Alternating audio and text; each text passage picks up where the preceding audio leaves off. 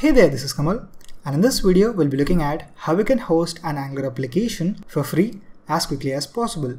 So let's get this started.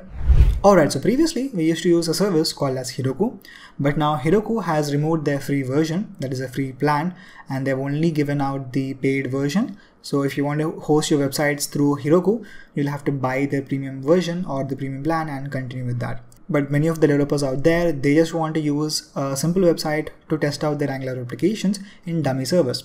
For that particular purpose, there are multiple services out there which you can use. Services like Cyclic or Railway or many other options.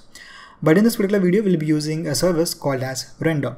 So a disclaimer, this video is not sponsored by Render. I'm just using that service and I found that really useful for my Angular application. So I'm just sharing that with you so that you can use that for your own deployments and testing out your websites as well. So let's quickly jump in and see how we can host a website. So let's open the browser and let's go to Render. So it's going to be render.com. So let's open the first link. If you haven't signed up to this particular website as of yet, please do so. And once you have that, you can go to the dashboard. So let me zoom in a bit. Right. So as you can see here, there are multiple services that they offer right now. But the two main services that we are going to concentrate on are static sites and web services, the first two sections, right? So basically the static site is something that you're going to use for hosting applications wherein you don't have any interaction with the backend services, like let's say MongoDB or SQL or any of those interactions. For any of the services which have those interactions, like let's say a main stack application or a merge stack application, in those scenarios, you're going to use the web services. Okay, so that's going to be the different topic. So in this particular video, we'll only work on the static side, and that is because our application is just a simple Angular application. It doesn't have any backend linking. So for that, you can use your existing Angular applications that we have. But for this particular video, I've created a separate Angular application for testing purposes. And that is available in our GitHub list of repositories. So if I go to my GitHub account and let's go to packetcode, and here as you can see, there is one repository called as Angular deploy app. If you want, you can use your Angular blog as well, which we had done a video previously on. So there's a blog application that was created using Angular and JSON server. You can host that as well if you want. But for this particular video, we'll be using the Angular deploy app since I'll be using that for testing other services as well. So let's open that. And as you can see here, there is nothing much on this. This is just a simple Angular application which has only one page, that is the home page. Alright, so let's go back to the render dashboard. Okay, now let's click on new site, and in here as you can see there are two ways in which you can link your repository. One is to directly connect to your GitHub account. If you have that application's code with you, that is the repository with you, you can connect to GitHub and deploy your own applications. Even if it's private also, that will be available here. But for this particular video, we'll be using the public one which I have hosted. So let's copy the link for this particular repository. Let's click on here. Let's go back, and in the public Git repository section, let's paste that and let's click on enter. Okay, so now that's going to give you some options that you have to enter in. The first one is going to be the name. I'm going to give it as Angular deploy app. You can give it in camel case or you can give it through hyphens, anything you want. It's not going to affect anything. Now the second one is going to be the branch in which your code is present. So in our case, main is the branch that we're going to use. If you go back to the repository as well, under the branches, there is only one branch called as main. So that is what we will be using here. But if you have a specific branch, you can input that if you want. Okay, so the third one is going to be the root directory. So you don't need to worry about this as of now. It is an optional parameter and we don't need that as well. So let's skip that. In most of the Angular applications, you don't need that. But let's say you have a special scenario wherein your Angular application is not present at the root of your repository. In this case, let's say our application, which is present here, is present inside of another folder called as frontend. And inside that frontend, if the Angular application is present, then you have to give the root directory. Okay, only in those scenarios this comes into picture. But for our scenario, there is nothing like that. Our Angular code itself is present at the upmost directory, that is the root level, right? Okay, now let's go to the next option. That's going to be the build command. So the command which you're going to use to actually build your assets and compile and create that final version is the command that you have to input here. So for any application which is using npm, the first command is always going to be npm install.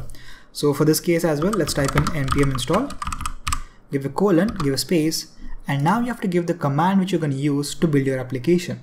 So if you go back to the application and in the package.json, if you see here under the scripts, we have few things called as start, build, watch, and test, right? So the start script is going to serve your script, but for our purposes, we are going to use the build command. So it's going to be ng build. So you can either use ng build directly, or you can use npm run and run the script called as build. In this case, let's use npm, okay, just to maintain consistency. So I'll type in npm run space the script name. In this case, it's going to be build. So it's going to run the build script. If you have something like, let's say, a front end and a back end separation, then you can specify what you want to run inside your build script as well. Like inside the package.json, here you can say cd/frontend, give a space and write the remaining commands. Okay, that is what you're going to do here. But in our case, it's going to be a simple Angular application. Right, so after that you have the publish directory. So this is where your build files will be present. So in this case, in Angular applications, it's going to be dist, give a slash, and then it's going to be your application name. And for this particular repository, it's going to be angular-deploy-app. So I'll just type that in.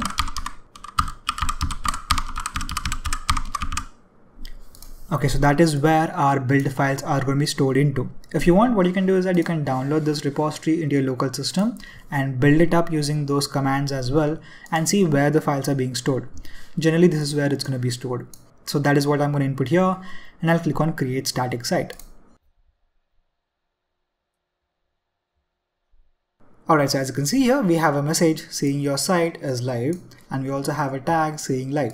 That means the build process has completed and now our application is live.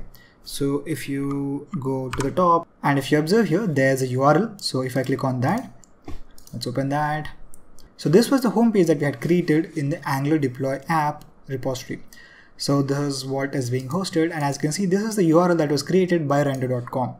So we are not using our own domain or anything like that. This is given by render.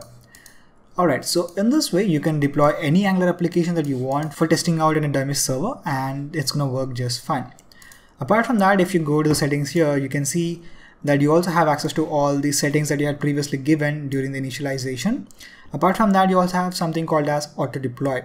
So whenever you make any change in your code and your APIs and you merge them, or if you directly make the change directly to the main branch as well, in any of those scenarios, whenever there's an update in the main branch, automatically the code will be deployed onto the server directly through the main branch.